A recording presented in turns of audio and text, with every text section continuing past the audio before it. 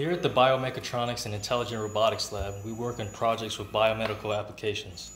Our team has developed an artificial muscle powered by hydraulics.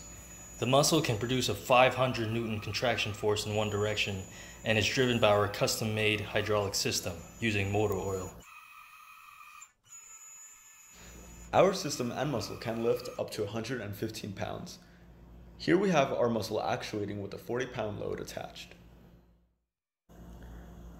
The muscle is assembled with rubber bladders from different materials that contain the oil, along with aramid Kevlar braided sleeves over it that enable it to generate high contraction forces. The hydraulic system operates by usage of a high torque density motor attached to a gear pump and is run by an Arduino connected to an electronic speed controller. The muscle has varying stiffnesses. When it's in its resting position and unpressurized, it's very soft and pliable. As it's pressurized, the muscle becomes harder. When fully pressurized, our muscle can withstand a lot of punishment. It can handle hammer blows.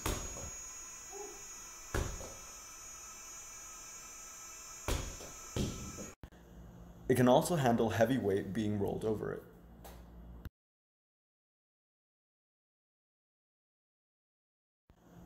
How heavy? We don't know.